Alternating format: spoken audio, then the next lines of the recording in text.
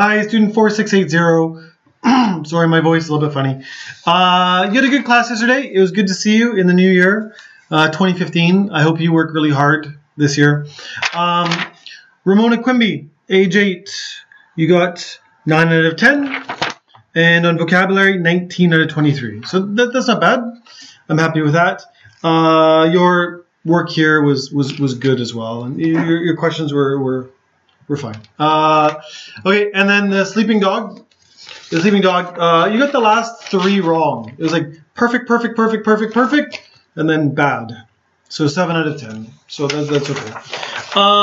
Your other homework, you have to read Frindle. Do your best with Frindle. Oh, I do this.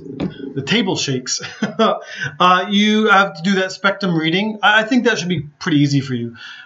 Pages 2 to page 9. We're going to do the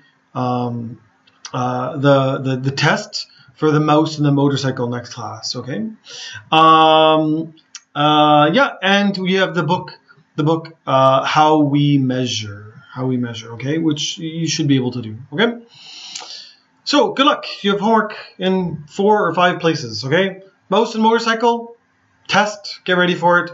The book How We Measure. The reading. The spectrum reading. Pages 2 to 9. And Frindle for sure. Okay. I think that's about it. Bye bye.